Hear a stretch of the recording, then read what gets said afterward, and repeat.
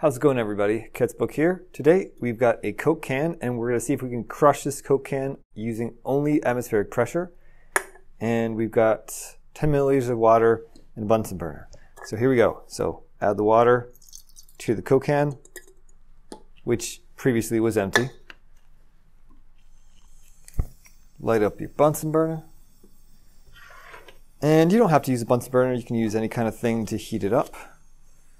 And let's just heat up the can. We want to actually boil that water that we just put in there.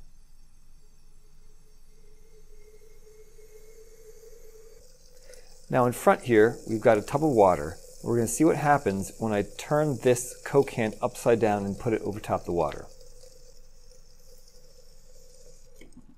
All right, Bunsen burner out.